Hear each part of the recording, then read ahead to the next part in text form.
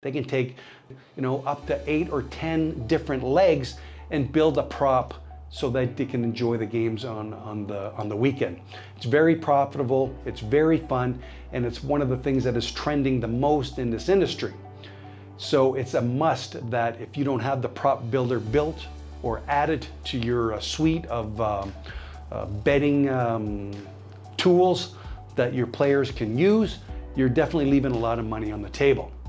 And with a prop builder, since you are risking very little bit of money to, win a lot of money, if they're doing like an 8-leg prop or a 7-leg prop, it's very important that you eliminate some of the risk by maximizing the max payout a player can receive, or limiting the maximum amount they can wager on a prop.